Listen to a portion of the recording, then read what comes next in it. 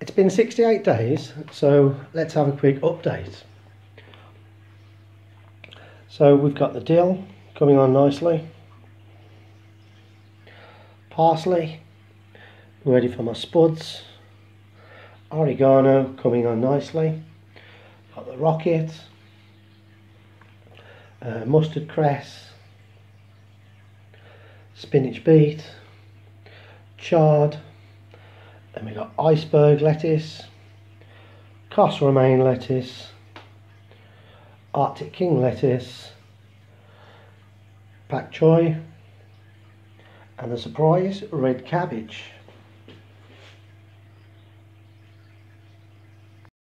For the next experiment, the spacing may have to be altered to accommodate larger plants, as some of the channels, the leaves are starting to overlap, blocking the light into the next channel.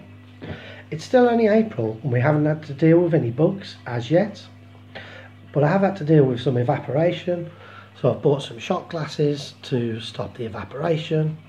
I'm also experimenting with different types of baskets. The Cos romaine is 68 days old, and so is the Arctic king, so I'm hoping in 2 weeks it will look like that in my aquaponic system.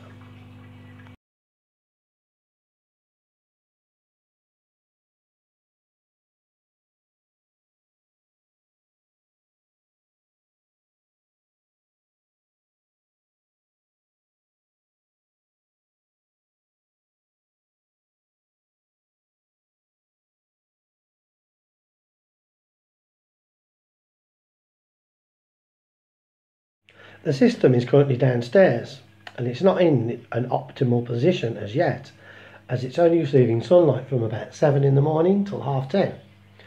I did plan to move it upstairs, or perhaps I may even move it outside with a polytunnel and get some solar power for it.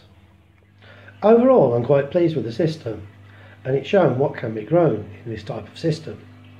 I have had to add some more water. I've added about 10 litres and some nutrients, and my air stone's in there also.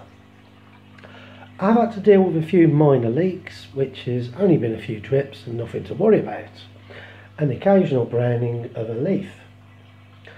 I've had one of the spinach beet died and one of the chard died, but overall everything's quite healthy.